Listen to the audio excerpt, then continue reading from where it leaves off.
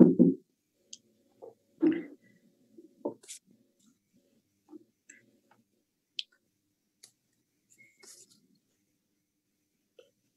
morning, everyone. We thank you for joining us today on OSI webinar, Improving Gas Separator in Unconventional ESP Application. Neil and I, we're gonna present this webinar to you. We're waiting for him. And Neil, can you hear me? Yes, I can. I'm just waiting real quick on my video to start. There you go. Okay, perfect. Good morning, everybody. I hope you and your families around the globe are all safe and healthy and are taking all the necessary precautions in these turbulent times. I know things are difficult right now. And so we thought we'll make the most of it and just talk about some different topics at least once or twice a week. So my name is Neil Johnson, Zappley, and I've been with the company over 2 years now, working as a technical services engineer. And we have Carlos over here as well, working as a technical services engineer, obviously. Yeah, but today we'll be discussing on we're just going to look over some of the things that happens, in high GOR, GLR wells and how to improve gas separation efficiencies in unconventional ESP applications. But in today's presentation, Carlos, could you move to the next slide? So yeah, in today's webinar, we're just briefly going to go over the introduction. We're just going to understand a little bit about GOR, GLR production. Most of you all probably already know most of it. But we're going to look at how this free gas affects pump performance, that is ESP performance. And we're going to see some of how we can identify these parameters. Sensor parameters are something that instantly gives us exactly what we're supposed to know, what's going on downhole. So the other thing we're going to move on to is we're going to look at some of the current solutions for gassy wells and ESP applications, how ESPs can handle gas, which is currently available either in the market.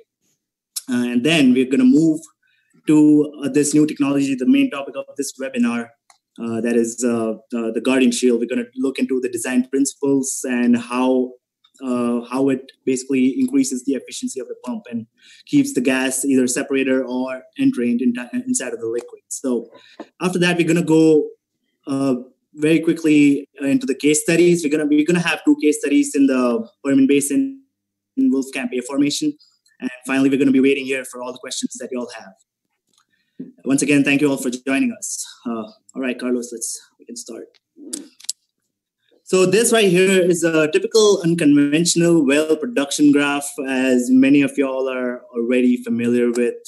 We can see most of these unconventional wells, they start off very well, but the depletion is very steep and the production goes low and there's a very steep increase in the gas production. That is exactly why when we install an ESP to handle such high production rates, even before the production goes out of the pump curve, there's a lot of gas that the ESP has to handle.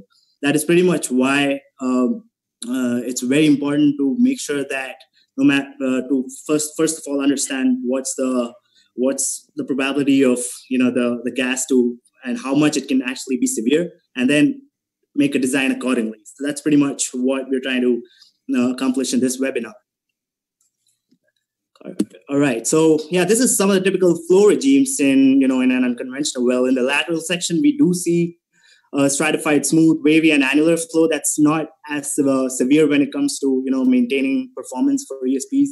But what really affects the pump performance is the bubble slugs. There are these slugs that comes in like sections, followed by production, like fluid production. This is something that we also did a very interesting test with Texas Tech. That's something we're going to be showing you all as well in the next few slides. But as these slugs go into the vertical section through the tangent, there's some of these gas slugs, they kind of break and basically become smaller bubbles. So the combination of these gas bubble slugs and these smaller bubbles is what makes this very difficult for ESPs to perform at high efficiencies.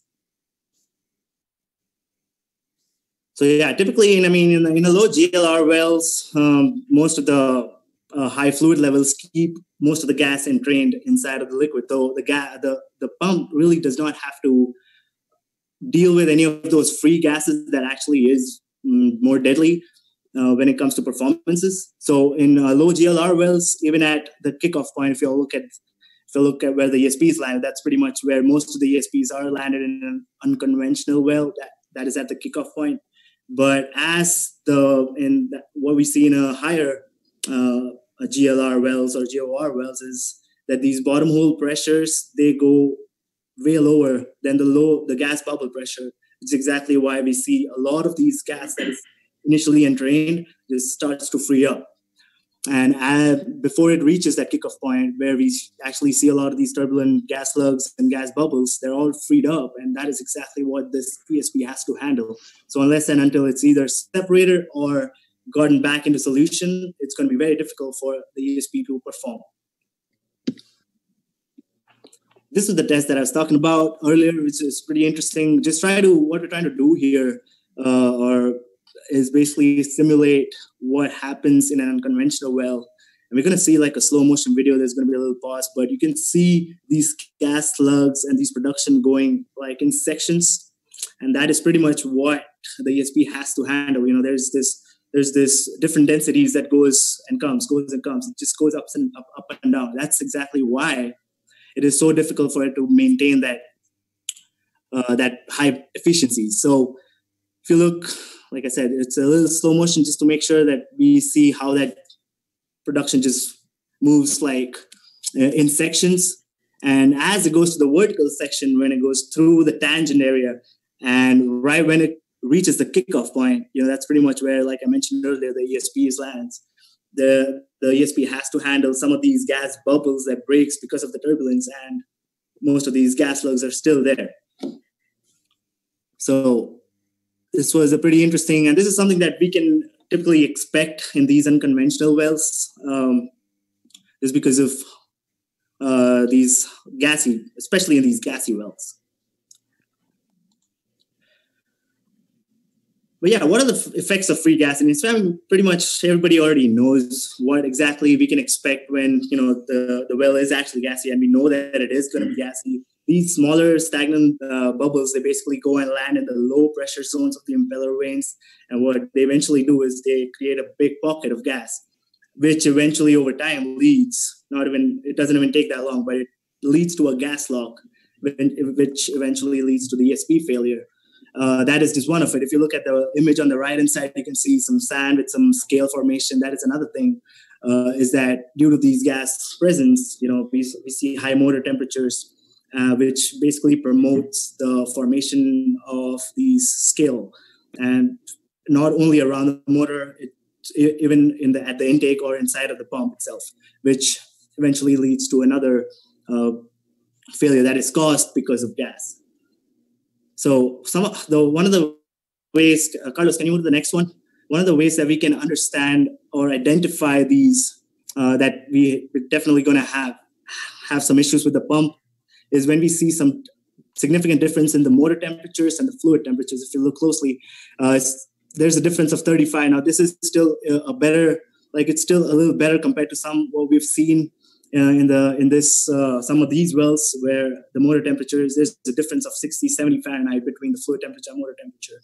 Now, obviously, the reason why this happens is because, we have gas around the motor, which does not have that convection between to basically cool down the motor compared to what a higher density fluid would do. The other thing is going to be it's very difficult to get the PIPs down to what's desirable in that particular well or whatever the lifeline of the well is. And most of these parameters, they kind of work hand in hand. So we see a lot of these fluctuations in motor frequencies and currents.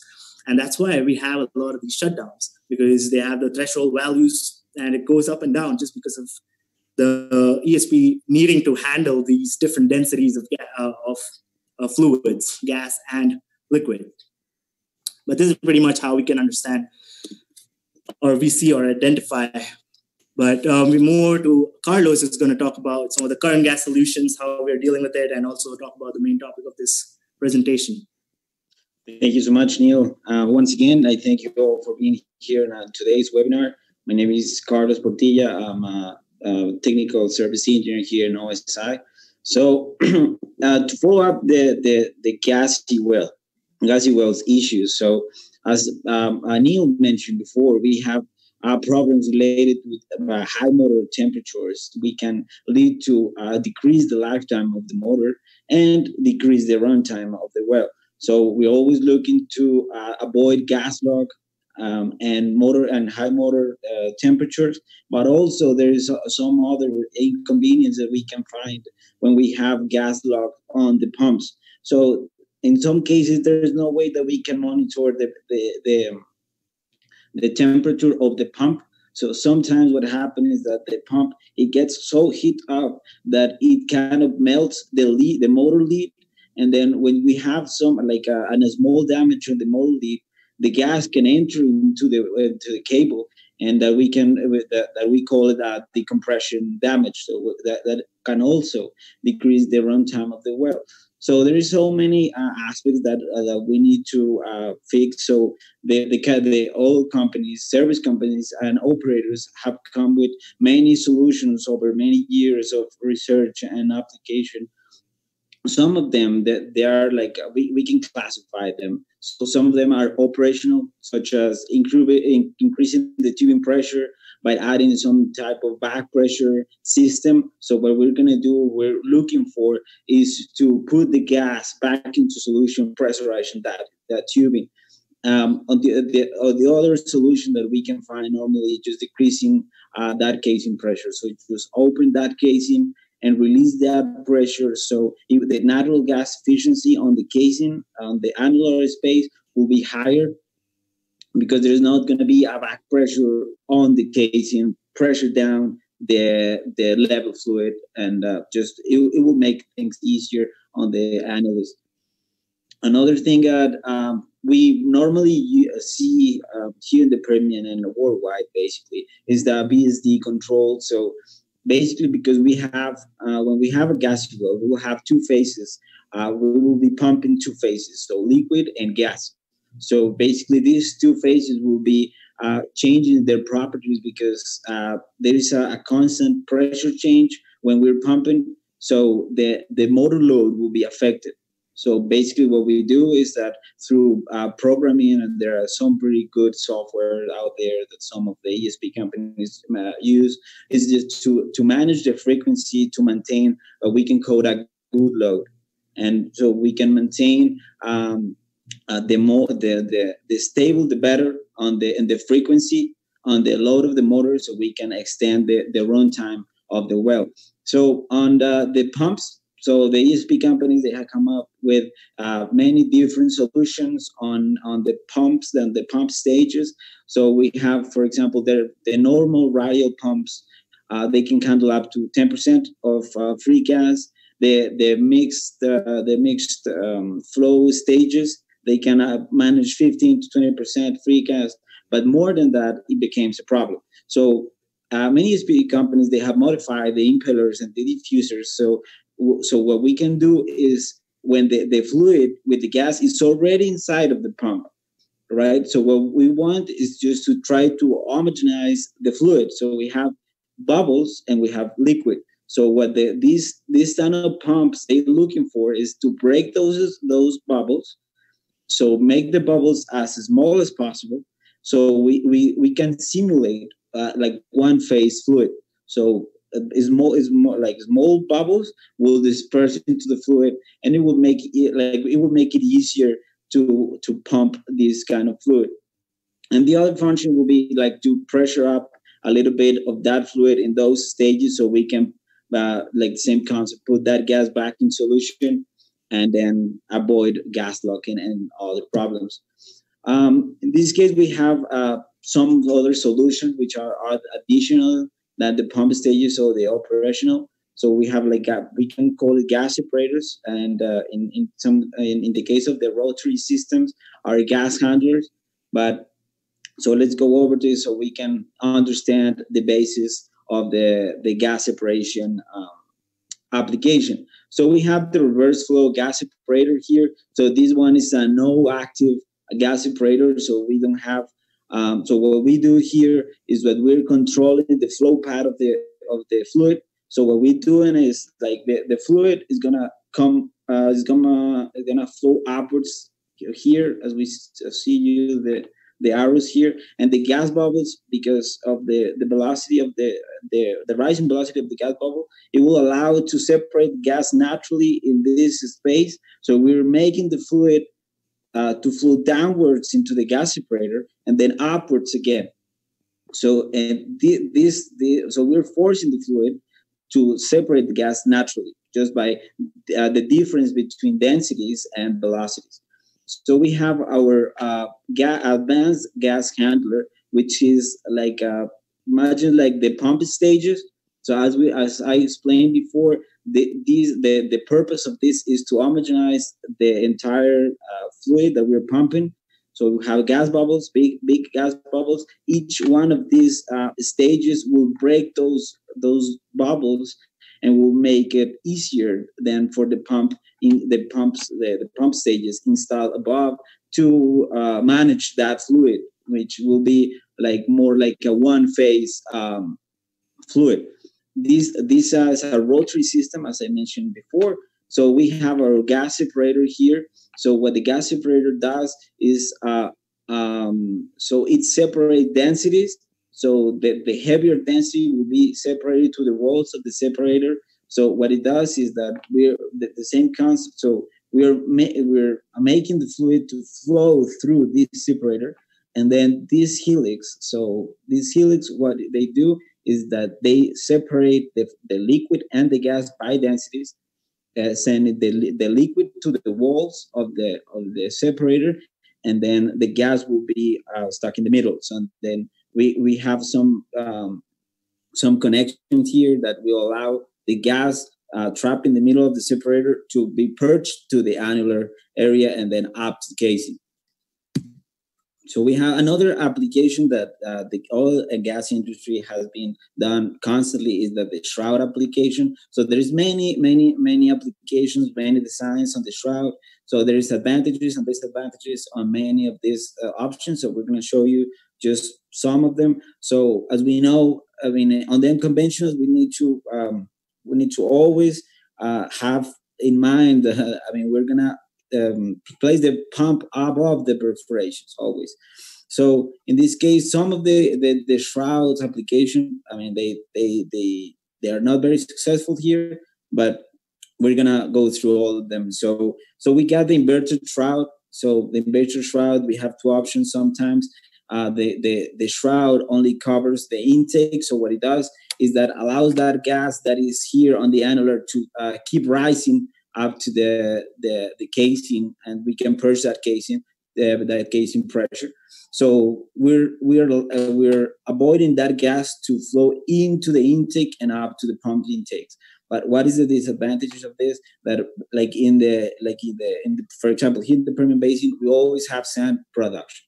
So here, what we're gonna have is that we're gonna have most likely sand deposited in this part of the at the bottom of the shroud. So that could be an inconvenient always. So and so that's something that we need to keep in mind. Another inverted shroud that we have seen is so this one. So the purpose of the shroud is the same. So in this case, we are isolating the entire ESP assembly. Okay. So, but what are we doing is that because the intake is here, right, and the fluid is I mean, it's flowing upwards and then downwards, but the movement of the fluid in the motor is not going to be as significant as it should be. So the heat transfer between the fluid and the motor could be affected. All right. So that's why in some application, this could not be as successful as in others. Also, the sand could be deposited, I mean, could fall into this section. So we need to be very careful with that application. So we have here another shrouded ESP with a gas separator with the deep tube. So the same concept, what it does is that we place the deep tube below the perforations. So what we do is that the gas bubbles will start rising up the casing, and so what we can call the clean fluid will flow through the deep tube, and then it will, because the movement will be constant, so there will be a proper cool. The cooling of the motor will be better. Okay, and the last application, which we're gonna be focused on later on, is when we have the connection of the shroud at the very bottom. All right, so below the sensor, we will have a specific distance between the shroud and our connection, and then here we can have either a sand separation system or a gas separation system, like in this case, or a combination between those two, and we will be assuring that we will have a proper cooling.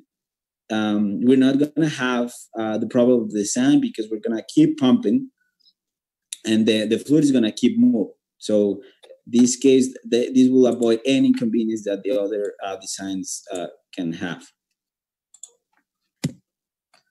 Okay, so let's move on to the next one.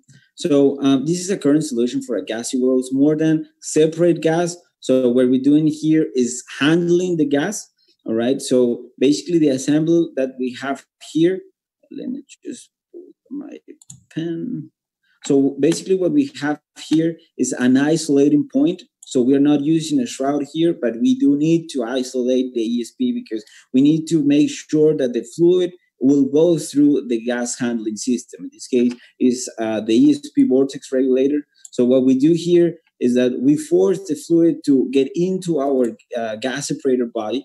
All right, so the gas separator body is basically, it has two different diameters. Okay, so what this allows us is to control those gas bubbles that they are rising, because like we have here our vortex equipment, which will help us to break those gas slugs, and then the gas bubbles, by the difference of density and the buoyant forces, they will start rising, and they will be purged by this section. Okay, so when they are purged in this section, they will keep moving upwards. All right, so what we're gonna have here is we're gonna have a pressure zone. Okay, so in the packer, in the lower zone of the packer, here we will have an increase in pressure. And what does that mean? So we have the pressure here. And so what we're going to do is we're going to try to put that gas back into solution. Okay, so we have our solution, the gas solution here. So what basically we are doing is that when we have, let's say that our example is here, and at this point, we're increasing the pressure. So if we're increasing the pressure just a little bit, so we will have a high gassing solution. So what we're doing is, this is a cycle basically. So we're putting the gas back in solution, and then we're pumping the gas. I mean, not pumping, but leaving the fluid to go through. And so this will be a cycle. So there will be an increase in pressure here, higher gas in solution. It will flow down here, because it will be gas like purging from here, and then we will start producing. And then the fluid is gonna come up here with more gas in solution. So it will be easier for the pump to handle that fluid. All right, so let's move on. So the solution that we want to present you today is the new gas mitigation technology. We named it Guardian Shield. So basically, we have a few concepts that they're going to be going on this application. So what we need to understand is that something is going to happen on the annular area, and then some other concepts will happen on inside of the gas separator. But the gas separator will be affecting both separation on the annular and separation on the inside. So basically, let's start with the intake section. So we have here two tubing screens. So for the ones that are not familiar with the tubing screen is, so it's a perforated tubing with a B wire, a specialized B wire that covers the pipe. So in this case, what we're doing is we're helping to coalesce the bubbles, so make the bubbles bigger. So a bigger bubble, it will be easier to separate. So in this case, so we're using normally a 50 slot. So the 50 slot means that there is a distance of 0.05 inches between each wire. Let me show you. So basically, this distance right here will be 0.05 inches. All right. So this in two tubing screens, it's about 1,800 square inches. So what we're trying to do here is avoid turbulence. So at this point, we don't want turbulence because that would generate small bubbles. So what we want now is to make them bigger, so it will be easier to separate them later. But what happens is that we're looking for now is that you will have two velocities going on here. So we'll have the velocity of the liquid, so the superficial liquid velocity, and you will have the rising bubble velocity. So both of them, they depend on densities and fluid properties, and of course pressure changes. So what we're trying to do is always when we're separating gas, so we're trying to make the fluid to move as slow as possible. So the biggest bubbles will rise, and then we can burst them to the casing and outside of our system. So that is our tubing screen. Then we have our two gas separator bodies. As I explained before, these gas separator bodies are these are different from the one that I explained before. So these don't have any slots. All right. So the only purge area will be at the very top of our gas separator. Okay, and so basically what we're looking for here is, so we will separate gas naturally on the outside, and then we will decrease the velocity on the inside. So we will explain that later on just to make sure that everything is clear. And then we have our vortex. So the vortex, we will explain later on the helix size, how important this is to enhance the separation efficiency. And on the ESP part, so we have our shroud system. In this case, we have the application for this technology. We clamp the shroud above the intake, and then we connected we connect our equipment right below the connection of the shroud. So we have installed in many options, so 27/8, 3.5, 4.5. So, but always we need to keep this in mind, the connection that we're having, because as you can see on the right-hand side, so this is the inner flow pattern, right? So what we're seeing here is that after the fluid goes all the way down, so it will flow through our tubing screens, and then it will flow. Let me just show you, and this is easier. All right, so it will flow through the tubing screen, and then down the gas bodies, right? And then it will start to be pumped up to the pump through a deep tube. All right, so it's a smaller part of the smaller inner part of the gas separator. All right, so in this case, so for example, if it's 2 7/8, the deep tube will be 1.25 inches. So we need to keep in mind that, because we will have a different connection. So it will be from 1.25 inches to 4 inches or 3.5 inches, depending on the shroud design. But so we don't want expansion when the fluid is already inside of the system. All right, so we will explain that later on. Okay, let's continue. 1 second. Right, So here we have some specifications about our application. Just erase that here. Okay, so basically, this is the normal assembly that we do with the Guardian Shield. So we have an encapsulated system, as I mentioned before, clamp on top of the intake. In this case, we have two upper tandem gas separators, which will is the same concept that I explained before, homogenize that gas phase. We have our intake seals, motor. So the motor, so which is like the biggest part on the ESP. So we always have to be very careful between the ID of the shroud and OD of the motor. So we have to have that enough clearance so the fluid can pass through there and cool our motor. All right. So and we can make a proper heat transfer between the fluid and the motor. So in this case, so we have downsized the motor from 4.56 to 3.75, which is this case. All right. And in this case, we have a 27H connection. All right. Let's move on with the next one. So this will be our video. So we're going to explain every principle here. Right. So as we mentioned before, here we have the intake section of our gas separator. So in this case, we are not looking for separate sand here. The 50 slot, it will break the sand locks, but we're not going to filtrate much sand here. So there are many other applications, but in this case, we're focusing only on sand.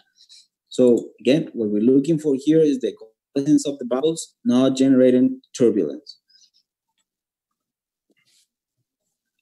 Okay, so moving on. So now the dual flow system will be installed in each of our tools, right? So the dual flow system, as you see here, so it will be the connection. So let's use this. So the connection here. So it will be the space in the middle. So it will be the space for the deep tube.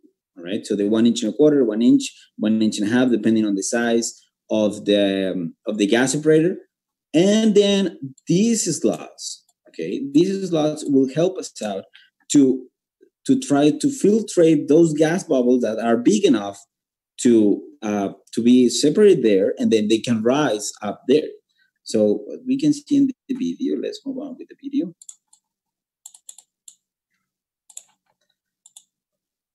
So as you see here, we have our we kind of separating the biggest bubbles here, all right, and then by the differential velocity of the two phases, we can start separating the gas from there. Now we have that connection in all of our sections. So we have on our two tubing screens, and we have it on the two separated boxes. So we will have all the way down to maximize that separation efficiency.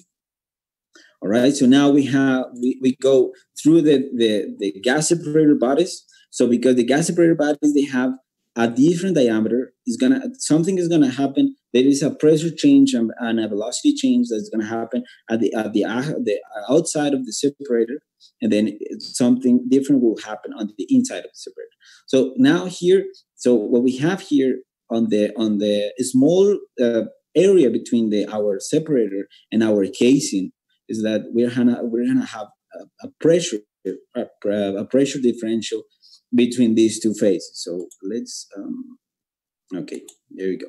So we have the Bernoulli principle here. So what we're facing always is there's going to be a relation between the velocity and the pressure. So what we want here on the exterior is to separate the gas as much as possible. All right. So if we separate the gas, like decreasing that pressure on that point, and then on top we'll see that the velocity will increase. So that will help us to rise those gas bubbles and increase that separation efficiency. And then let's see on the interior. So on the interior of the gas separator body, what we're looking for is the different. So now the gas bubbles and the fluid is already inside of the separator. So what we're looking for here is that to decrease the velocity on this area. Let me show you. So to decrease the velocity on the biggest OD section, all right. So basically what we're doing here is to try to increase that differential in the velocity of the liquid and the bubble rising velocity, so we can have our separation here. So even though there will be bubbles down, flowing down into the gas separator, so for the differential between the velocity of in this case, the section 1 and section 2, so we will have that advantages on the velocity from the rising bubbles, so we can get those up to the top section and purge to the casing. Let's move on. Okay. So we're gonna see that on the video right now. So see, so we're seeing a reduction in velocity, and this will help us to get those bubbles up and to purge these bubbles to the casing. So there's many aspects that we need to take in consideration.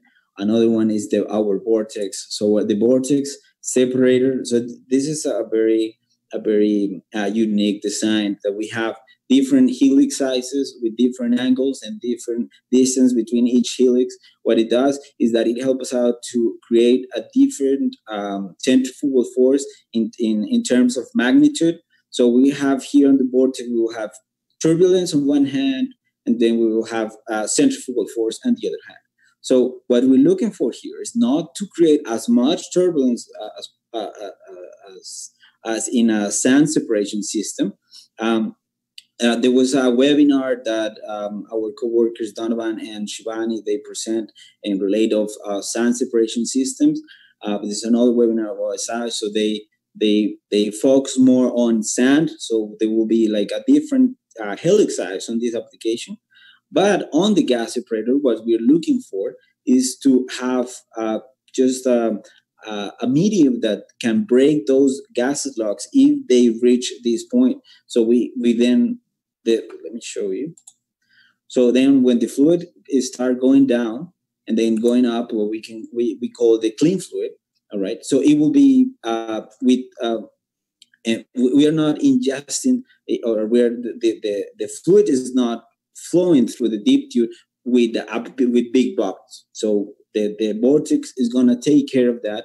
However, so now because we have a vortex separator at the bottom, we will always have to have tailpipes. So even though the sand separation is not what we're aiming here, for example, on the unconventional wells, because we use tons of pounds of sand to frack the well, then we have 40, 70, 100 mesh. And then most likely, or most of these wells, they keep producing the 100 mesh for a very long time. So if we have the vortex gas separator here, we always encourage our customers to install at least 3 or 4 tailpipes if the problem is not severe, because the vortex is going to separate some sand. And if we plug, that section, it could be a problem. So it just better be careful and be safe, and just to install a couple of tailpipes if the problem is not severe. So once again, if you are like more interested in a combination, a sand configuration, we have another very interesting webinar that our coworkers Shivani and Donovan presented the other day. It's on our YouTube channel, by the way. All right, so and then we see our fluid, our clean fluid, what we can call it, being flowing up to our ESP. So in this case, will be 96 foot of inner deep tube. We have designed this always to try to get that gas back in solution. Try to get it as clean as much as possible, and then here is a very important thing. So the distance between the sensor and let me just stop it right here. So the distance between the deep tube and the bottom of the sensor has to be minimum, because if we have a big distance there, what is going to happen is that because of the difference between the area, the cross the cross area there, the gas is going to expand. So we always keep that in a minimum distance. We have our procedures there, but it's something very important we need to consider in this application. Okay, moving forward. So just to sum it up everything. So our tubing screens will just aiming for the coalescence effect, make the bubbles bigger. So the rising velocity of the bubbles will be higher, and then avoid at this point, avoid turbulence. Always avoid the turbulence. It's gonna create small bubbles, which are very difficult to separate later on the well life on the project. So then we have the two separated bodies. So we have the Bernoulli principle, the mechanical energy conservation formula, and then the Venturi effect, the changes on pressure and velocity in these points. And then we have the centrifugal force, always avoiding turbulence and maximizing separation efficiency. And then we have the pressure drop. So with the tubing screens and the deep tube, what we're looking for is to minimize the pressure drop so we don't see that effect on the production. So the design criteria, we always try to get as much information as we can, and then try to get every aspect, analyze every aspect to to achieve that high separation efficiency. From the intake section, we have many different options, from 50 slot, 70, 75 slot, depending on each case. The gas separator ID, in these cases, for example, in the Permian, there are many completion, many wells completed with 5.5 casing, 20 pounds, 23 pounds. Some of them, they have heavy wall casing. So there's always going to be a restriction there, because the bigger you have your gas separator, your efficiency will be higher. So this is always that we have to take into account. So the gas separator ID, so a bigger gas separator ID will be higher separation efficiency, but always we'll have to keep that clearance between the casing drift and our OD on our bigger OD on the assembly. The tool length, as I mentioned before, we can modify this. If the design requires, we can do this longer, shorter, but always to calculate pressure drop on the length of the tool because of the deep tube. So the helix size, as I mentioned before, once again, we don't want turbulence. What we want here is to break those gas slugs and have a clean fluid flowing through the deep tube. For the gas operations, the gas applications, so we try to go with higher helix, like bigger helix, so the spaces are bigger, so we don't generate that centrifugal force as strong as in a sand application. The shroud size, we always work pretty close with the ESP companies, making sure that all the dimensions, either the internal dimensions between the OD of the motor and the ID of the shroud are the correct ones. The length of the shroud they always have to be very precise, and the precise is better. And we have the mechanical well conditions. So we always have to check on the inclination, DLS, and azimuth, so we avoid severe angles that may or may not affect the tool. But it is always have to be very careful with that. Even though when we're installing tailpipes, some cases we've seen with some problems. So we go as much as 10 tailpipes. So we need to be very careful with that and analyze the situation very carefully. Okay, Neil. Right. Thank you, Carlos. Like Carlos mentioned, pretty much what we are trying to do here is to basically, include all the design principles that goes when it comes to designing a gas separation or a gas regulating system. That's pretty much what we're trying to do over here. And like he mentioned about the parameters that goes into designing these, they're all based on the well that we're trying to basically help, or the ESP in that well that we're trying to basically help. So let's just go over 2 case studies. The first one being right off the bat, if you look at the production chart on the left-hand side, we can see it was a very gassy well. It was completed in 2016, ran for about 3 years. It had a lot of interventions as told to us by the operator, that it's not just gas, but gas was leading to a lot of other issues as well. That is chemical issues like scale formation around the motor and at the pump and everything. So pretty much what we try to do here is design something just to make sure that the gas is either separated or at least can be handled by the ESP. So it was a 5.5-inch, 20-pound casing. Pretty much most of the wells over here is completed this way, and we can basically modify the design based on the casing size of the well. So obviously it helps us to kind of understand what the best design is going to be and what's not. Hey Carlos, real quick, could you just go back? All right. So yeah. So in this well, pretty much when this garden shield was supposed to be designed, it was making about 400 production with a water cut of 67%. There was a gas flow of 460 with a total GOR of 3,357. Now, again, these are the parameters that we look into before designing something.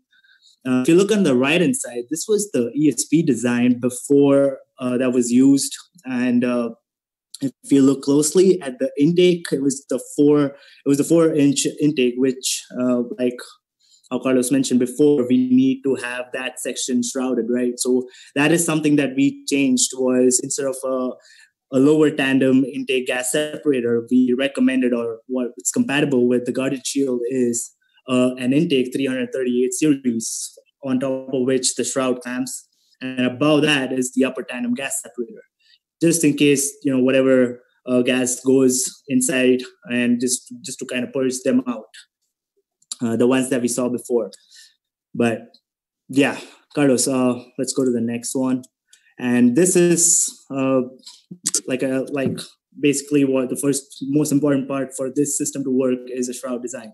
And to have those in a 5.5-inch, 20 pounds, we pretty much used the 300 series intake motor seal sensors and a 400 series upper tandem gas separators, just because it was outside the shroud. It was positively sealed on top, and it was connected to the garden shield on the bottom. So all the fluid that goes inside of the pump has to go through this gas separator design.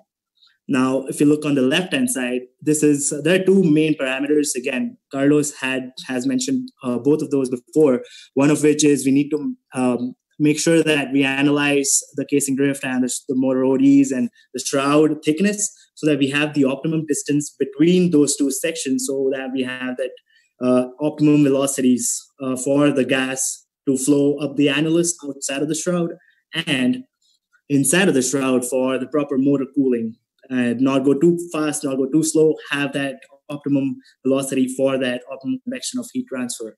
So again, the design of the garden shield, pretty similar to what we saw even in the video, with 2 tubing screens, 2 gas bodies, and a vortex section right at the very bottom.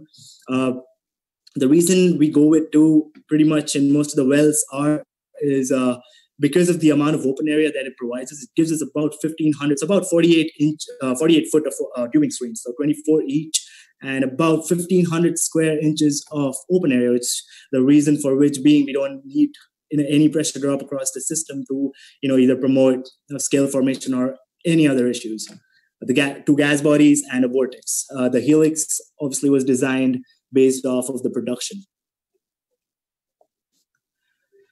All right, so to put everything in perspective, this is pretty much how we can understand what improvements are seen after the installation.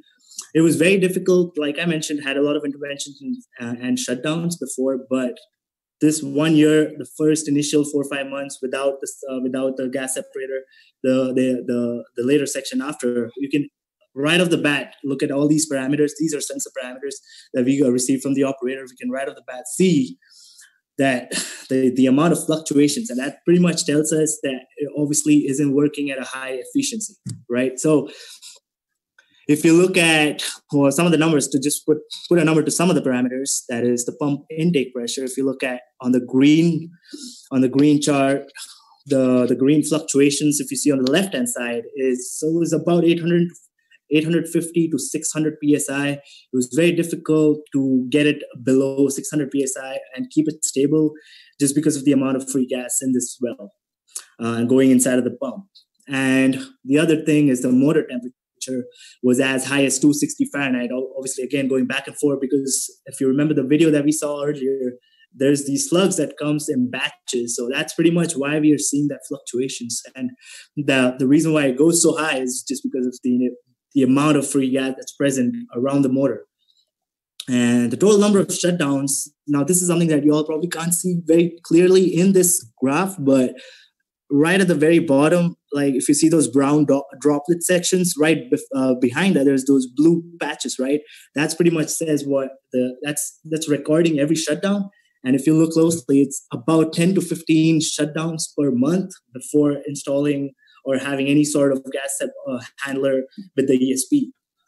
Now going to the right-hand side of this graph, that is after the installation, again, visually itself, we can understand that this is definitely performing better. Again, to put numbers to it, PIP, we were able to get it below 600, keep it over there as long as we can. Obviously, there's still going to be a little bit of gas, but eventually, if you look at the comparison between the before and after, you'll see how much the improvement has been. The other thing, a very important thing, is the motor temperature, because one of the issues with this well, like I mentioned before, was having this high motor temperature was promoting scale formation around the motor or inside the pumps. And this is something that we were able to get down to a more cooler values to 160, 180, which is considerable comparing it to 260 Fahrenheit before. So that's when these are the parameters that we can look into and understand how exactly, this system is affecting the performance of the pump. Total number of shutdowns, again, like you see, the blue patch is right behind the droplets. It's barely any for these past 4 or 5 months. And that's pretty much had about 6 to 8 shutdowns till date. So this is pretty much what I wanted to show you all for the first case study. Obviously, the production rates is what we'll see in the next slide. Again, that's going to show us what eventually how we're getting more production compared to what it was before. Now, this tool is not magically going to increase the production rates. Obviously, what it does is decrease the number of shutdowns so that we can keep it running as much as we can and produce as much as we can. Again, on the left-hand side, if you see the difference between each data points, it's considerable. Like if you see the fluctuations, it's way more when you compare it to the right-hand side, where it's linearly declining, like how the well is supposed to decline, man. The production rates are very close to each other. Why? Because of the lower number of shutdowns. So eventually there was a drastic improvement in not only pump performance, but overall production was improved as well for this well. And now let's move on to the second case study, which is a similar well again in the Permian Basin, Wolfcamp A formation, a little lower production rate, about 350 barrels per day, and a little lower GORs and GLRs. And this well was almost reaching to an end of its pump curve. So like just to kind of push it till the very end is pretty much why the operator decided to go with this system. On the right-hand side, the design, again, the ESP design is pretty similar to what the previous one was, with a 4-inch intake system, which was obviously replaced into the slim equipment with the 338 series intake with an upper tank gas separator. Next slide is pretty much similar to what we saw before. Again, same design with 2 tubing screens, 2 gas bodies, and a vortex. Very important, we make sure that we talk to the ESP the ESP manufacturers that we need to understand these 2 parameters, that is the shroud thickness the distance between the motor. The bottom of the sensor and the shroud. That distance is very critical now. And we make sure that we work very closely with the ESP operators so that we get everything right the way it's supposed to be designed, so that the gas separator by itself does something and it's not ruined by something that we did not pay attention to. That are these two parameters. And again, this was installed in March of 2019, and we can see the before parameters in the next slide. That again, see the number of shutdowns, the total fluctuations in all of the parameters. Put a number to it. The pump intake pressure was very difficult for it to go below 650 psi. Was going in that 800 to 650 range. Motor temperature was higher than the previous well, where it was going as high as 280 Fahrenheit, and in some cases not as much as, but it was still pretty high compared to what we're going to see afterwards. And the total number of shutdowns, this was way worse than the other one, with 15 to 20 per month, because of a combination of not just gas issues that's fluctuating, but also that the free gas actually promoting the scale formation, which is pretty much why there was a total number of shutdowns was so high and the total amount of failures were super high. So after the installation, again, we have a few. Can we go to the next slide, please, Carlos? Yeah. So after the installation, we see, again, the total pump intake pressure going linearly down is pretty much what we would like to see. It was gone a little bit below 600 psi. We try to keep it and maintain it at that section. The total fluctuations were still there. It was, like I said, it was a little more severe well, but eventually the severity of that was considerably reduced after the installation. Both of these graphs were after the installation of the Guardian Shield with the shroud. So the total number of shutdowns, again, since March, you all see this is the blue patch that I was talking about. If you all look down, those patches were the ones basically that says the number of shutdowns, right? You can look at, and what we've gotten information from the operator, that the total number of shutdowns was about 8 to 10, not per month, but since March. So total production rates were kind of maintained how it's supposed to. Pump intake pressures were kept as stable as possible. Total fluctuations in all of the parameters were kept as stable as possible. Now, this was one of those wells. If you go to the next slide, this was one of those wells where we, like I mentioned, we needed to push it to that last section of that pump curve of that ESP so that we can successfully then convert it to whatever artificial lift system we need to. But in this case, it was a rod pump that was converted.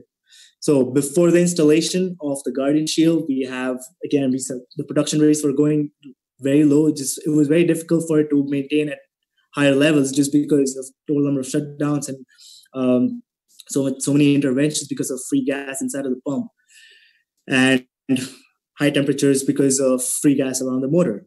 And after the installation, again, this was something that was expected by the operator, was to go back to the section of production rates where we were supposed to be in this well, go back over there, again, come back linearly till the point where we can successfully convert it to a rod pump system. So that's pretty much what we did in this one as well. And after September, the operator converted this to a rod pump. And now the other neat thing about this design is take off the shroud of the ESP.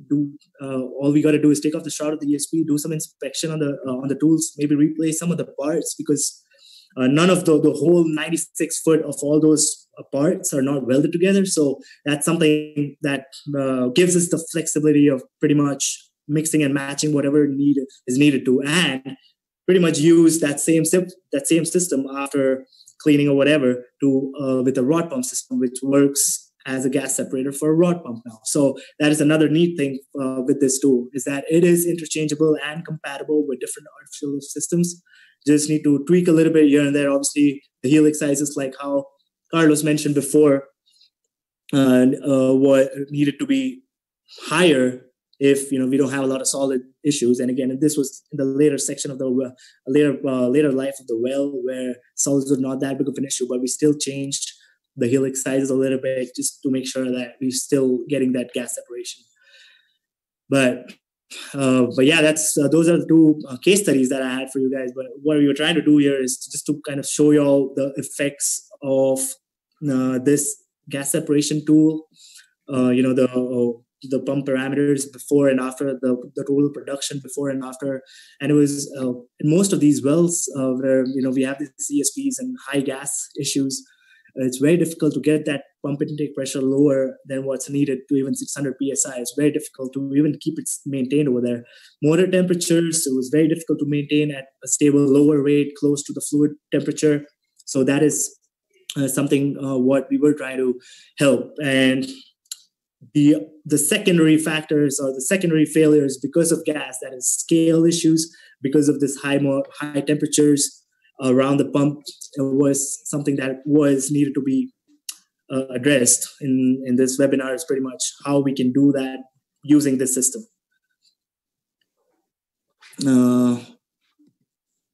But yeah, so this is pretty much what we have for you guys, and we're going to be here for a while. Whatever questions you all have, just feel free to ask us. And we also have our contact information just in case you all want this presentation. We can either email you all, give us a call, no matter what questions you all have. We will be happy to answer them. But yeah, we're going to be waiting here for a bit so that we can answer all of your questions. Thank you all for joining us today.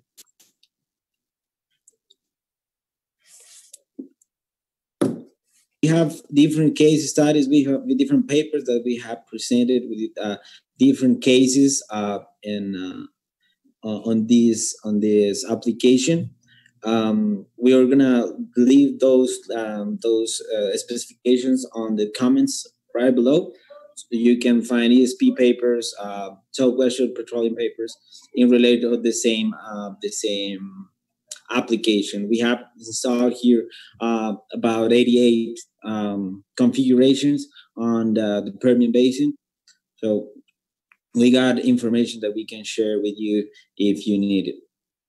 So we're gonna just wait a couple of minutes to see if someone has any question. Well, one of the questions that we got here is, some of these wells here in the Permian Basin which we understand, and we have spoken to a lot of these operators who feel or has encountered the same issue, is that there's a lot of foam issues in these wells. Now, yeah, like how Carlos mentioned, we're not trying to have a lot of turbulence in this system, because that basically promotes more foaming. But one of the design changes that we try to do in such situations where the issue or the severity of foaming is higher, is we try to tweak a little bit in the design. Is either go open it up, the screens open up a little bit more so that we have more open area, creating lesser turbulence. The other thing that we try to do is the vortex shield that we have at the very bottom. We try to either eliminate it or change the helix size so that we can minimize the turbulence as much as possible. And that's a very, very good question, because that's something we've learned the hard way. All right. So I have another question here. Let me just read it. So what is the maximum DOR that this tool can handle? So we have had like many applications. So we have had like GORs from 1,000, 2,000, 3,000, and some cases up to 12,000. So which was like really high GOR. So there are some modifications that we can do with this equipment, which is great. Depending on the wellbore conditions, we can have these bigger separation bodies. All right, so what will help us is to decrease those dragging forces, because what we have here is always have like the buoyant force and the dragging force. So they are in opposite teams. So the buoyant force is going to try to get our gas bubble and just push it upwards, and our dragging force is which is like the fluid flowing downwards. Just keep the bubbles or like try to get the bubbles downward. So what we're already looking for is to get that velocity reduced when the fluid is already inside of our equipment. But the great thing of this technology is that we can modify that. Is so depending on the severity also of the problem, so we can and we have done that.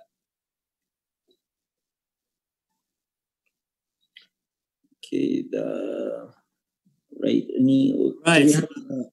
Yeah. Okay. So there's this one question about the pump intake pressure. Now that is something, depending on the pretty much what life of the well we are in, but initial stages or like the second installs, it's very difficult for operators or the pump to basically go below the 600 psi threshold value. That's pretty much what we're trying to attain over here with the system. And like I mentioned or showed you all before, where it's possible to go below that threshold value, whatever it is that you'll have, you need to basically analyze it before, just see the failures before, or all the values before installing the new one, so that we can have a right design accordingly to basically bypass the threshold value that has been critical. So, but yeah, it totally depends what formation, where we are, what the life of the well we're at. Like I said, majority of the installations that we have had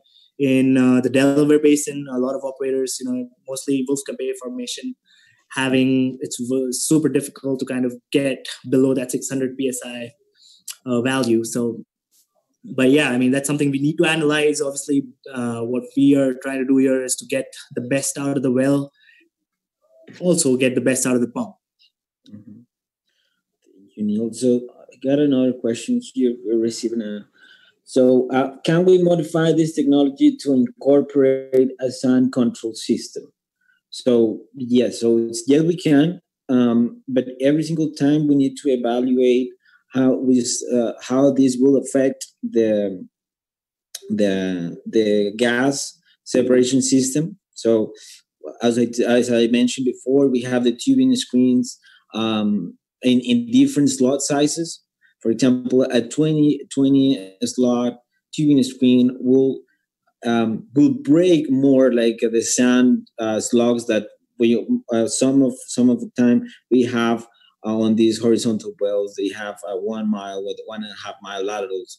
So and we produce that sand slugs as well. So what we aim here is to homogenize that fluid as well. So we break that sand slug, and then the vortex will help us to separate that and to deposit the sand due to the centrifugal force, because it's the same concept applied on the solid and in the sand.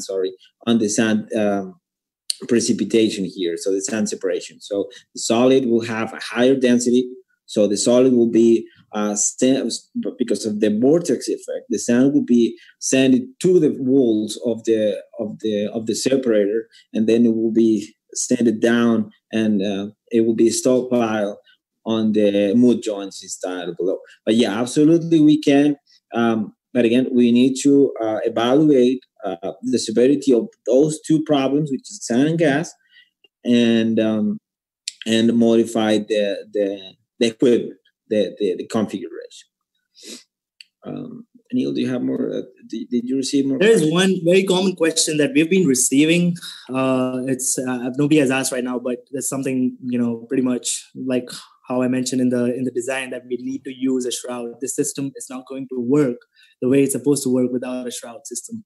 It is a gas separator system made to use with a shroud for an ESP. So yeah, and most of the newer wells, where especially in the Permian Basin with 5.5 inch casing, 20 pounds, 17 pounds, I understand using a slim equipment in an initial install is a little, something that is kind of difficult to justify or to get that production rates. But when we're seeing that gas is actually affecting the overall expense, that when it comes to running operating costs or pulling costs, all of that stuff happens even initially, and some decision has to be made. That is when we recommend using a gas separator system with a slim equipment, with a shroud, to make sure that we can, even though get maybe lower production in the initial stages, but make a run as much as we can with as less lower interventions as we can. But yeah, we have had majority of the wells in the second installation after we've had the first initial life and the gas starts increasing. That's pretty much where most of the operators have issues with as well. But just to let you all know, it's compatible. But just because of that 5.5-inch casing, 20 pounds, 70 pounds, it's things would have been very different if it was a 7-pound or a 7-inch casing. So, but yeah, this is something that we've just always had, kind of like something we need to mention to start. But I guess that's pretty much all we got. But yeah, we have our contact information over here. Just feel free to call or email us, and just we can share with you the presentation if that's what you'll need. We do have a lot of papers that we have published at SPE and other forums that we can share. But if you don't have anything else, Carlos, that's pretty much all we got. Yeah, thank you so much, Neil. Thank you so much for joining us. We really appreciate it.